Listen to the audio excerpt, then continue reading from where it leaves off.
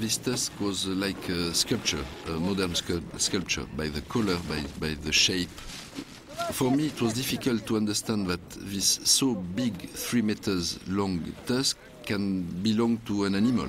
And I was like a child. For the first time since 1997, when his search for the mammoth began, Bernard seems to be on the right track.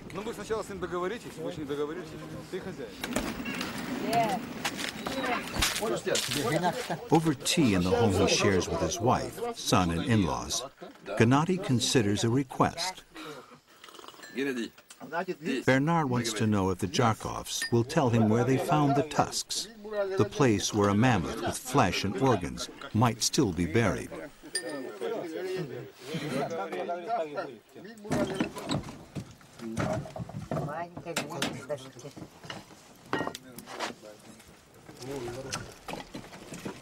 To disturb it may be risky, says Gennady's father-in-law. Though he doesn't approve, the old Dolgan offers advice. Be sure to honor tradition, he counsels the men. If they succeed in taking a mammoth carcass out of the earth, they must give something back, a white reindeer and some coins. Otherwise, the spirits might get angry, and someone could die.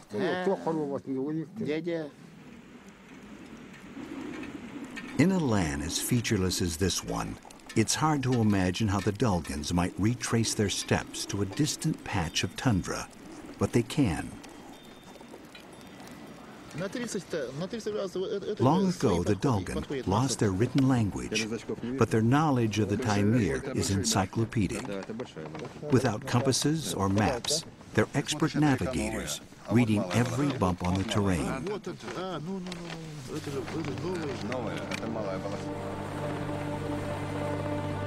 Gathering a small crew of scientists and Russian laborers, Bernard decides to scout the site. It's now or never if he wants to dig this year.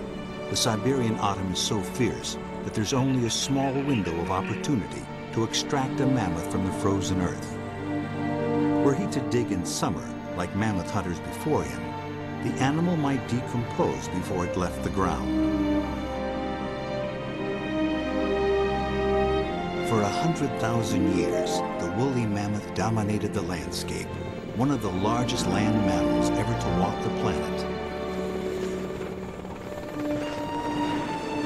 With its shaggy mammoth-like coat, the musk ox, a protected species that survived the Ice Age, is the largest remaining Arctic mammal today.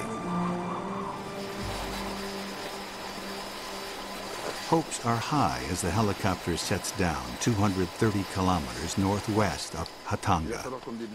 Bernard is heartened by the relative softness of the ground. Digging may be easier than expected. The men are equipped for a month's stay on the Taimyr.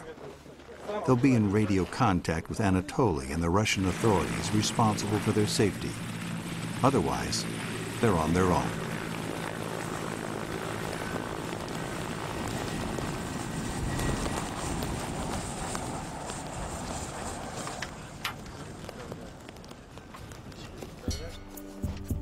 Despite the sunny skies, it's well below zero.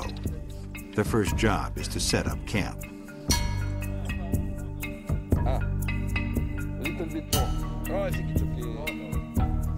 Conditions here can and do change in a matter of hours. The tents and porthole windows are double thickness to protect against gale force winds and the chill of polar nights. They weigh close to 180 kilos. Reindeer meat, one of the few things in ample supply on the tundra, will be a staple of the team's diet for the next month.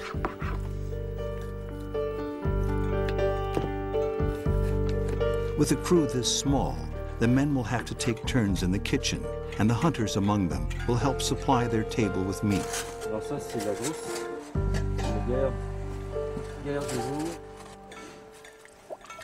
Frequent meals will help the men conserve their energy for digging in the cold. Finding a woolly mammoth carcass hidden in the tundra is a rarity. Preserving it in its frozen state, almost unheard of. If they succeed, it will be the find of the century.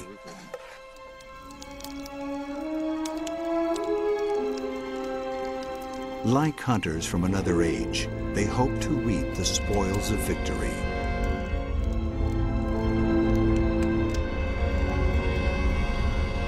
Radar will provide a two-dimensional image of the animal the Dulgans found.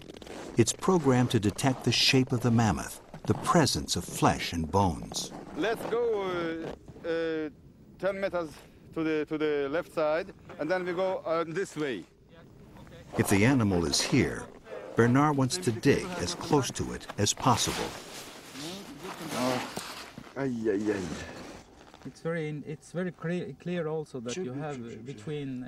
Bernard has enlisted the help of a Swede named Per Wikström, a specialist in ground-penetrating radar.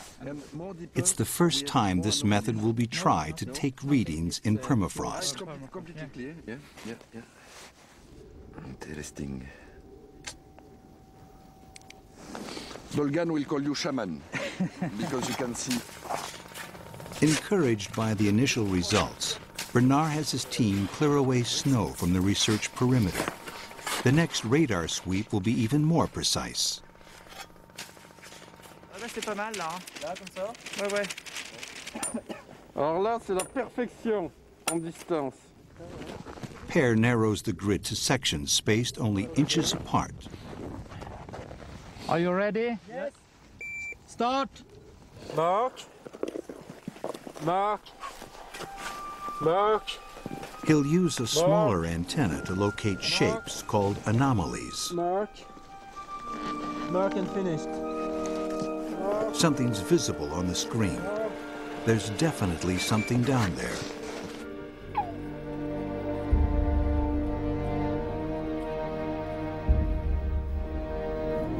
Boris Lebedev, the outdoorsman, artist and poet, is to Bernard the quintessential man of the tundra. Without his calming presence and his strength, an expedition in such harsh conditions would be unthinkable. A breeder of sled dogs, Boris admires authors such as Jack London and James Fenimore Cooper, who also chronicled life on the edge of civilization.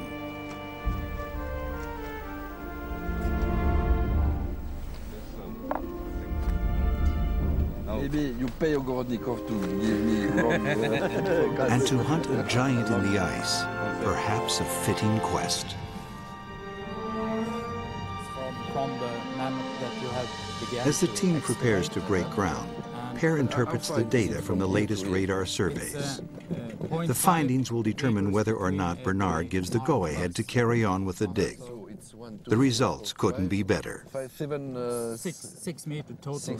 6 meters totally. But down quite deep here, Yeah. at approximately 2.5 to 3 meters, there is a very large anomaly. You have to change. There, on the antenna screen, is proof that entombed in the permafrost is something the size of a woolly mammoth. the antenna to get deeper. If they can find the ancient animal imprisoned in the earth, the plan is to carve a block around it, build a steel frame under it, and airlift it to Hatonga by helicopter.